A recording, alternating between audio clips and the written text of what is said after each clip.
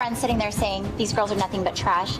Like, I just would hope that somebody would say that's not okay. They're my friends. I love them. They're anything but trash. Carrie's not saying anything. I'm very disappointed. I would never let anybody call Carrie trash, and it bothers me that she just sits there. I'm sorry that you felt that way.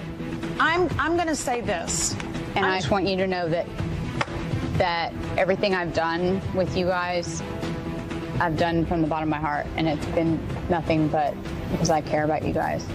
I genuinely love these girls. I love you too. And you know what? If you guys don't love me, Carrie, I do love you, but honestly, whenever I heard that you said that you wouldn't be friends with me, I even told Brandy, I was like, you and I knew each other. I know, but I was like, I would never. And I met her through you. but you would have never said That's not true. I would never have been friends with you. That's the damn truth. Oh, bitch, you and I ain't never gonna be friends. You wanna know why? Because you're fake as f.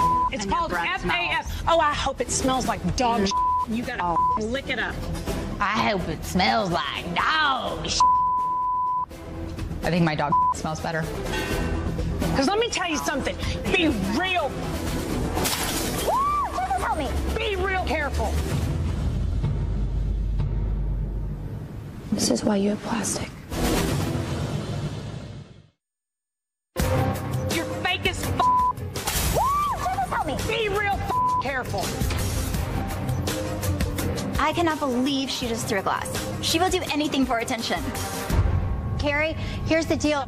It's like you teeter-totter with the friendship. You know why? You know why? Because I actually love you guys and I care about you. Really? You've called me a liar? I've been a very, very good friend to you. I have done nothing but protect you.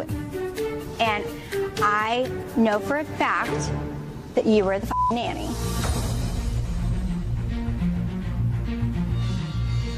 I've been nothing but good to Carrie, but if she wants to assassinate my character, then let's talk about yours, Carrie.